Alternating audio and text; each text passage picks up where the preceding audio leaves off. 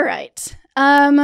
We are going to talk to Gohan in Texas because I am a sucker for punishment. Gohan is going to be calling in about the basis of morality and the origin thereof. And if Gohan brings up reproductive rights, I am hanging up. So, Gohan, welcome to the show. How's it going? It's going. Long time no talk. How have you been? Pretty good, yeah. How about you? Hanging in there.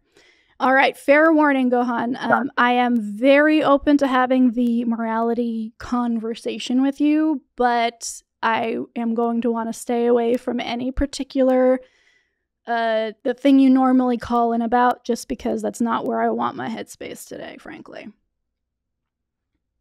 No, yeah, I talked to the call screeners. That actually was what I was going to be calling in about first, but we decided to change subjects. Okay, perfect. I'm more than happy to steer clear of it. I think last time I called, we had a discussion about morality, and it went pretty well. Not that I did well, but it was like a good discussion. Yeah. And I think we ended with getting a little bit into like fine tuning, but said we should try to call back and continue the discussion of morality. So cool. That's kind of what I'm trying to do today. Awesome. Sounds good. Let's figure out where we left off. So do you want to give just a quick overview of kind of what we've talked about up until this point? Yeah. So as far as theism goes, we've talked about fine tuning and morality. I've kind of presented my argument for why I am a theist as an acronym called SHAPE. The letter A in SHAPE stands for arguments for... Oh, that's right. I remember this. Reason and logic. Reason and logic and arguments for morality. So that's all included in the letter A for SHAPE. We also talked about S for science for fine-tuning. But I think today we're talking more about morality and the basis thereof. Cool. And why it's a big reason I'm a theist. If you were able to kind of change my mind on this today, there would be a much better chance that I would be an atheist today. Damn. Well, all right. There are the stakes, people. I'm not super interested in changing your mind, but I am interested in seeing where your mind is at. So let's dive in. What do you think is the basis of morality? So my quick answer is God. Okay. But if the main reason I think that is because I'm trying to assume the opposite, where there is no God. And when I assume that, I see there's no possible way for morality to exist. When you say, as long as I see there's a possibility for morality. Mm-hmm. Okay. Sorry, go on. No, that's a good answer. So you're saying, okay, you're starting with this understanding of morality, and the fact that it does exist leads you to believe that it has a cause, which is God. Not 100% God, but it has to be something that's not a part of nature. So some type of supernatural cause. Okay. Whether that's God or not. But cool. Yeah, I don't think any natural means can get us to morality. When you say morality, what are you referencing exactly? Because when people use that word, they can mean a whole bunch of different things. And I don't want to put a meaning on that and then argue around each other.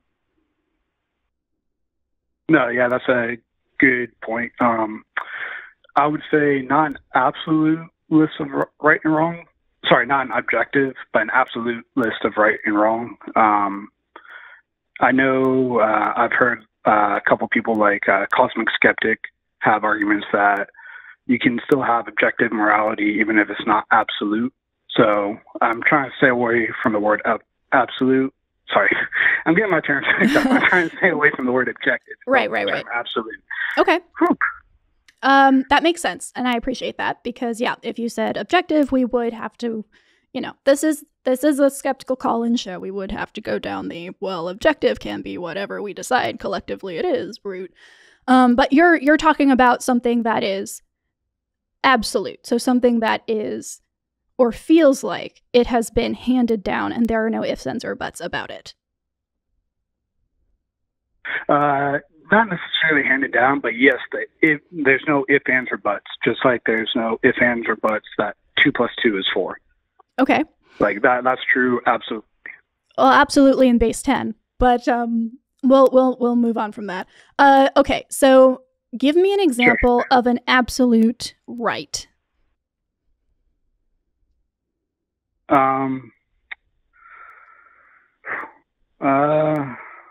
Absolute right, I would say freedom of thought would be an absolute right. Freedom of thought. Okay, that's not okay. I don't want to say not right as in like something that is granted by a government. I'm talking in terms of absolute good things and bad things to do or be. So can we make that more within that realm? So like freedom of thought as in like the right thing to do absolutely in X case would be what here? Okay. Let's go ahead. I think I brought up this example before, but I'm going to try it again. Okay. Killing half of society with like a Thanos snap in order to have betterment for that society that lives. So killing for the greater good. Killing for the greater good is an absolute right or an absolute wrong? Sorry, that would be an absolute wrong. Okay. So I am very curious about what these absolute rights are, because to me, that feels like the more interesting area to go, but we can absolutely start with an absolute wrong. Okay. An absolute wrong would be killing for the greater good. I like that. How would you define the crucifixion? I would define it as killing God. For the greater good? Yeah. Okay. Was that absolutely wrong then? Yes. Wait, the crucifixion was absolutely wrong morally? Yes. Wait, you're going to have to walk me through this one, man. Sure. Okay. Sure. Tell me how this is an absolute wrong, if it's also... So, okay, yeah. A part of God's plan does not mean like God caused it. The people who crucified Jesus, whether they wanted him to die for the greater good or they wanted him to die for blasphemy, either way was wrong. There's crucifying him was not a right. Yes, it brought something good, and yes, it was great for us, but it was not a right. And most Christians, like, we are very happy that we are saved, but we wish that Jesus would not have been crucified, if that makes sense. That is something like that me, would have gotten you kicked out of my church, for sure. But let me clarify this. For me. No, I get that the idea that like the Romans and the Pontius Pilate killed Jesus, they were wrong for doing that. Totally get it. Like that makes sense. But Jesus prayed to God in Gethsemane to the point where he was bleeding blood. He was like sweating blood, asking to not have this cup taken from him. He didn't want to do it. And then the assumption that most Christians go with is that God said, no, you kind of have to. And he was like, okay, fine, I'll do it. God told him to be killed for the greater good in that sense. So was that morally wrong? Do you think God caused the crucifixion in any way when he did not take that cup from Jesus? I think it would be very difficult to argue that the plan was for God to come down and be crucified and that everything led up to that point in order to save society without also arguing that God had a hand in doing that. I mean, there's plenty of stories in the Bible where God is like quickening or hardening the hearts. That doesn't mean he made them choose it. It just means he let them reach their conclusions quicker. He didn't do any of that as far as the crucifixion goes. He didn't do anything to Judas to make Judas betray him. He didn't do anything to the Jews that make the Jews arrest him or the Romans to crucify him.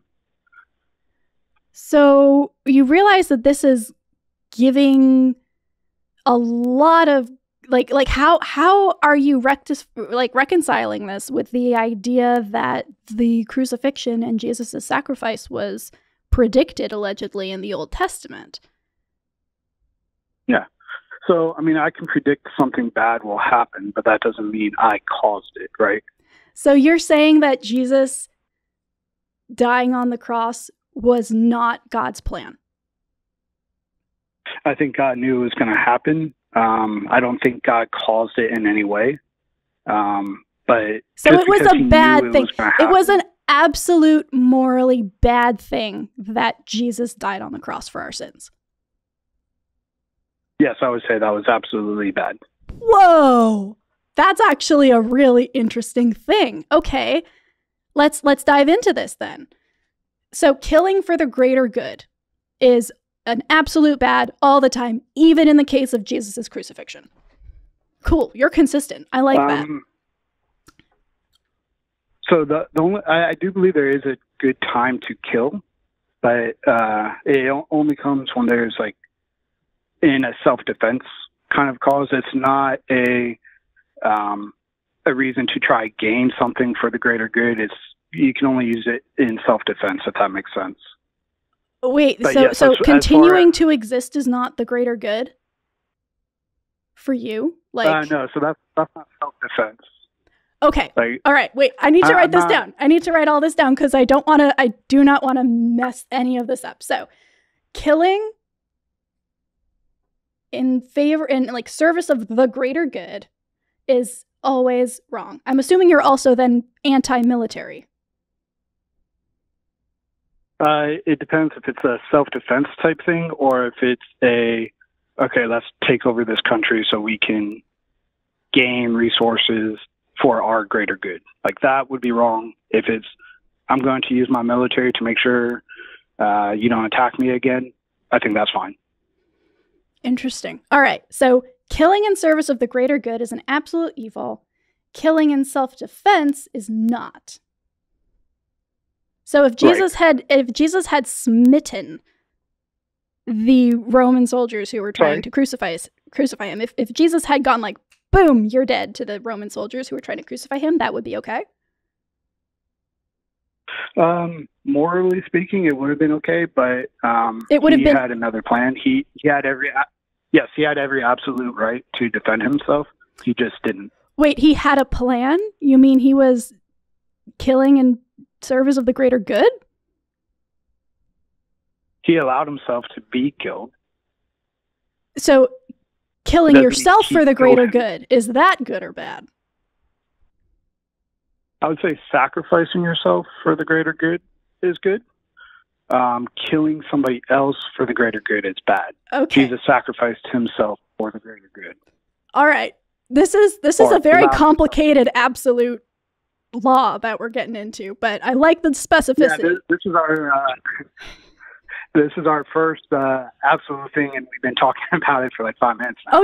Oh yeah. So okay, this is okay. So I've got a little asterisk. So it's killing someone else in service of the greater good is absolute evil. Killing in self-defense is not. Now, is that an absolute good or is that morally neutral for you? Allowing yourself to die or killing yourself? Killing in self-defense. Killing in self-defense. I would say that's a neutral. Okay. Unless if it's for yourself, I would say it's neutral. If you're defending a loved one, I would say that's a good. Okay. But so far we're going through examples of what I believe is absolute right and wrong. But I still think we need to have the conversation of, does an absolute right and wrong exist? Well, this would it be absolutely wrong? Right. Well, that have any break any certain rule. Okay, so here's why I'm getting into this level of specificity here, Gohan. It's not absolute evil. The reason is it's very easy to say killing is always wrong. And then the second we ask, okay, well, what about this situation? Then all of a sudden these asterisks come up.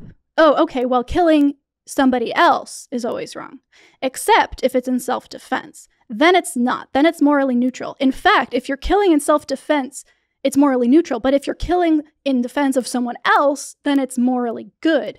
It's also good morally to sacrifice yourself for the greater good. So dying for the greater good is not either absolutely bad or absolutely good unless we specify what type of person is dying and what that greater good is.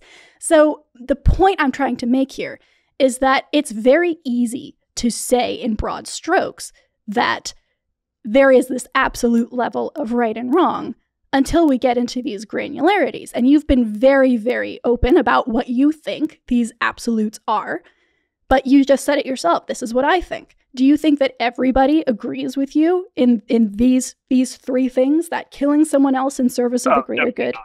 Okay, you don't think they all believe that? Definitely not. Okay, so how can it be an absolute morality if not everybody shares it? I mean, it can be absolutely true that 2 + 2 = 4, even if I happen to think it equals 5. Not everybody needs to share the same truth in order for that to be true. Does that make sense? Kind of. But the concern there is that you can go to school and become educated and learn objectively that 2 + 2 = 4. There are way too many cultures. There are way too many cultures and way too many individual experiences of this world and way too many religions for you to be able to objectively teach somebody a moral absolute, I would imagine, unless you are willing to say that you have the one way. No, yeah, I disagree. I think maybe not in my lifetime, but I think eventually, after enough discussions, everyone will come closer to discovering the truth, whether it's for arithmetic or for morality. I think there is a truth out there for morality. I could be 100% wrong, but I mean, the fact if I'm wrong, that kind of shows there is a truth. But I think eventually we will be able to discover the truth, just like we discovered the laws of arithmetic. Why do you think that? Because I do believe there's a absolute truth out there of right and wrong. I think we can probably all, not actually, we won't all agree, but I know you would agree. Raping a child is wrong, and that's absolutely true. There's no conditions you can put on that. Even if it did create some messed up, hopefully never happens future, even if it did save the humanity, still raping that child would be wrong, even if it was for the greater good. So I think the fact that I don't see a way around that. I feel like that shows that there is morality, and that's absolutely true. You realize that no natural law can get me there. Okay, but you do realize that the entirety of the Bible took place in a time where they basically sold girls off at the age of 11 to be married to older men, and that was just considered marriage, and that was not even considered a thing that was even worth talking about. It was so normal in terms of morality. That the Bible would be 100% immoral, and that still wouldn't change what I said as far as actual moral truth existing. Even if the Bible was 100% immoral, it wouldn't change the fact that morality still exists. I mean, I agree. My assumption, though, was that you're getting your basis of morality from the Bible. Is that not accurate? No, okay. It's not accurate. Where are you getting your basis for morality, Gohan? More theology, which is separate from the Bible.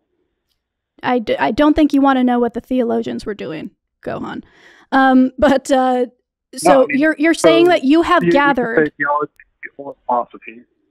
Okay, you have gathered your conception of absolute morality from a bunch of various sources, which honestly is better than pulling it, ad hoc from one source. So good for you. That said, that to me feels like a very unabsolute version of morality if what you're doing is going to various church fathers, various philosophers, various theologians, and kind of coming up with something that works for you.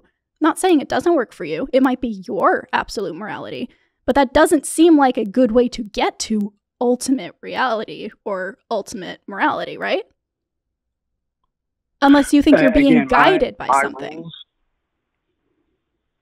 My rules of morality are irrelevant. The point of the conversation is to establish if there is actual morality that absolutely exists. Not really. So it is valuable. It is. I mean, I could be 100% wrong. I could be wrong that maybe the right thing to do is to kill for the greater good. Maybe I could be wrong with that, but still, there would be a right and wrong. But if you whether don't, I know it or not. Okay, but that is just a claim now, right? We got here. We started out with there is an absolute right or wrong. I'm going to give you a list of what I think the absolute right or wrongs are. And now you're saying you don't even know if you're right. There's just an absolute right and wrong out there somewhere that you hope you're like kind of aiming towards, but you might be completely off base. That's not a really good argument. I never said, here's my list. You asked me for a list. And, I kind of wanted to steer away from what my personal list is. I kind of want to steer more towards how would you justify a list of right or wrong with natural law. So, like the secular humanism tries to justify morality. It's more of an objective morality, but I don't think secular humanism can in any way justify absolute morality. Neither do I. Okay, so then we would agree that through natural law, that absolute morality can't really be justified? Yeah, sure. Now, okay, now so proof. That's one reason why I'm a theist. But that doesn't make sense. Do you understand why? You're right. Yes, my belief of absolute morality is there. It's hard for me to justify it other than examples, but it is something I currently believe, and I'm trying to see if I could become dissuaded of it. But I do currently believe there is absolute morality, and because of that, and because we both agree natural secular humanism can't get me there, I can't be a secular humanist until I drop the belief of absolute morality, or there's a way to justify absolute morality with natural law. And right now, I don't see either of those two happening. I respect that that's where you're at. And I like that you're able to articulate like a thing that would actually impact your worldview. That's an important thing to understand about yourself. But I still am not clear on why you think there is an absolute morality at all if you are admitting that you do not have access to it. I think that's a fair point to raise up. My reason for believing absolute morality is not the best, but it is something I currently hold on to.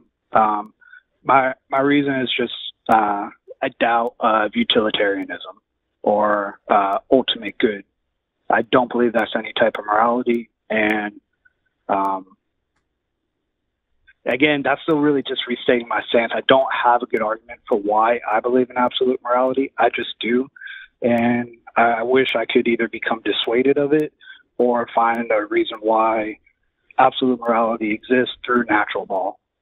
Okay. Well, I would encourage you to pursue the former rather than the latter if you are indeed looking at kind of tapping into this and seeing if you can, in fact, defend it and have a good reason for believing it. Because we all have things that we believe for no good reason, but this feels like a very big one and something that I personally would really like to tackle if it were me. And I would also say utilitarianism is not the only other option. I would do more reading into moral philosophy in areas that are not the traditional, like Kant and all of that, because there are other options between like cold utilitarianism and moral absolutism. Actually, they're not even contradictory. Like, they could overlap, right? Like, utilitarianism could technically be ultimate morality. We just don't know because it's not, we don't have a grasp on it because it is so tenuous and nebulous. No, you're 100% right. It could be, but even if that was true, I would still have a disagreement with that set of morality. And if that set of morality said it was good to rape a 5-year-old in order to save humanity, I would still disagree with that being moral. I don't know where that comes from. I can't sign on to that. Okay. Well, I would definitely dive into that some more because I think you're on the right track here. Who do you suggest? Yeah. Do you suggest? I've listened and read Harris. Is there anyone else you suggest? Yeah, I would stay away from Harris. Honestly, he has an agenda and it's not a philosophically, I don't want to say pure, but I would dive into, what I would do is I would go to the Stanford Encyclopedia of Philosophy online and just dive into their morality section and just click links, follow where they lead, because I found some really interesting things there that are done by philosophers who are coming at it from a purely philosophy standpoint as opposed to trying to debunk a religion or trying to influence society. And there are more options available to you. So that might be a good place to start. You said Stanford? Stanford Encyclopedia of Philosophy, yeah. Okay. I'll check that out. Have you heard Cosmic Skeptic's ideas as far as morality goes? Oh, yeah. Yeah, absolutely. He actually recorded over here a little bit ago. Do you kind of agree with those? No. Cosmic Skeptic and I disagree on a lot, actually. But that to me, that just backs up the idea that morality is subjective in terms of what feels right to us internally versus maybe what logically we might agree with. The fact that those are dissonant is the reason this is such an interesting conversation to have in the first place. And I think we should embrace that dissonance and dive into it more deeply as opposed to be like, well, this is just what I believe, and I guess this is what I'm stuck with. So yeah, do some reading. Give us a call back. See what you think. All right, Stanford Encyclopedia. Got it. Cool. All right. Bye, Gohan. All right, talk to you later. Thanks for the call. Bye. That was weirdly really nice. Turns out you can have nice conversations with people. That's awesome. Makes me happy.